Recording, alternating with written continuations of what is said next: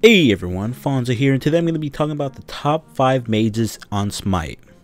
Now before I start this video, I will point out that these mages were picked on the 3.9 patch, so if any of these mages get buffed or nerfed, just keep that in mind. They were picked on 3.9. Also, I do not have a big fan base, so what I did was I went to Twitch, went to different streamers. I asked them what their top picks for mages were. I asked their followers, their viewers, so pretty much a community based vote, I guess, and then I just put them in order from which ones had the most votes to the least. And also, one more thing to keep in mind is that these picks are for gods played throughout all of Smite. So not just competitively, not just in Conquest, but in everything. In 1v1s, and Joust, and Arenas, and Assault, and Siege. So without further ado, let's start this top 5.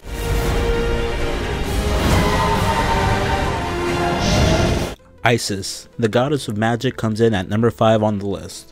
Isis is a really strong competitor, especially with her second ability, also called the Spirit Ball, that stuns, has a big radius, low mana, and just does so much damage to the enemies. It's not really fair in my opinion, but without her having an escape, I guess she's pretty balanced. Isis is a strong god. She could play any game mode, but I feel like her weakest game mode is Arena, just because everyone's always so close together, which doesn't make sense with her ult. Her ult is kind of meant for everyone to fight inside of it, but I feel like Arena is her weakest point. It's either that or Siege, and her strongest would obviously be Conquest, seeing that she's one of the main picks for mid lane.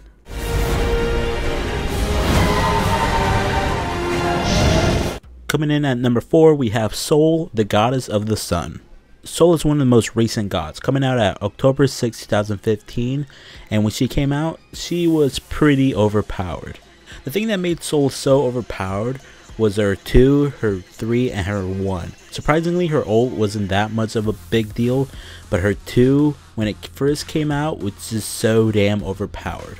Her 1 gives her a boost in her passive, her more attack speed if it's all the way filled. Her 3 makes her pretty much invincible to anything. Her 4, she just shoots stuns or whatever down to you. I feel like her strongest game mode would have to be Arena or Conquest. They're both pretty much the same. Her weakest would have to be without a doubt Siege, since, you know, dual lane is not really a good thing for Sol.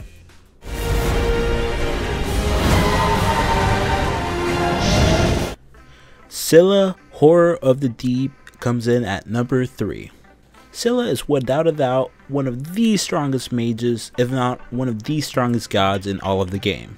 Her 1 being able to root up to 3 gods at max rank, her 2 doing so much damage late game, her 3 a teleport or a dash, I guess I would call it more of a dash, and her 4 probably one of the most overpowered ults in the game.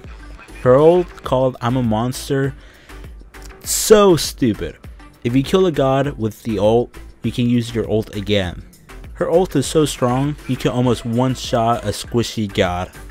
That being said, all you need to do is just use Sikkim and then use your ult. That would kill any squishy god in the game.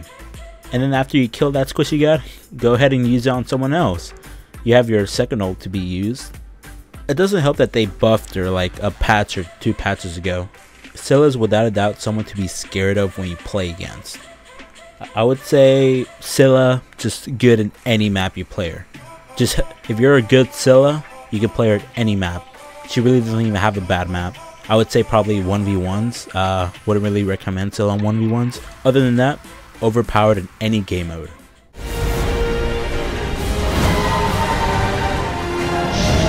Coming in at number 2 on our top 5 is Kukulkan, Serpent of the 9 Winds. Kukulkan is probably the easiest god to play in all of Smite. His 3 requires no skill, his 1 is a slow, his 2 makes him faster, and his ult is just stupid. But I like it. I love Kukulkan just because of his old personality. He used to be known as Ao Kuang, which now in the game Ao Kuang's a different mage. We'll get to him later, but I love the old Ao Kuang compared to this new Kukulkan. I still like to hear the old Kwang by using that Chinese skin, the Dragon Chinese Festival skin. I just miss him, miss his taunts, miss his skins, miss everything about the old Ao Kwang. Like I said earlier, his 3 takes no skill, just land it on someone and it follows them when they're walking out. Literally no skill. But I really can't hate too much on Kukulkan. He was, however, my first ever Mastery 10 god. But I'm pretty sure nowadays everybody has a Mastery 10 just because, like I'd said a million times already, he's too easy to play. History is also really good to clear up lanes, so I would have to say his strongest game mode would have to be Siege or Assault. Why Assault? It's because they can't go back and heal after you use your 3 on them. That's stupid. So before we go on with our number 1 pick, I guess this is like an honorable mention. This one god has a lot of dilemma between the Smite community, whether he's a mage or kind of like an assassin, because he's one of 2 physical mages. I mean, not physical, one of 2 melee mages, and his abilities are pretty much focused around being an assassin, but at the end of the day he's still considered a mage, so I did not want to put him on the list. The god I'm talking about is Ao Kwang. Now, like I said, because of all the problems between the Smite community, whether he should be like an assassin or a mage, I just want to keep it out of the top 5. But I will say he's most definitely in my top 3 mages, because I don't care about that whole assassin mage stuff. So this is where you guys come in. If you think Ao Kwang should be number 1 or anywhere in this top 5 list, just leave it down in the comments. And now we move on to our number 1 spot.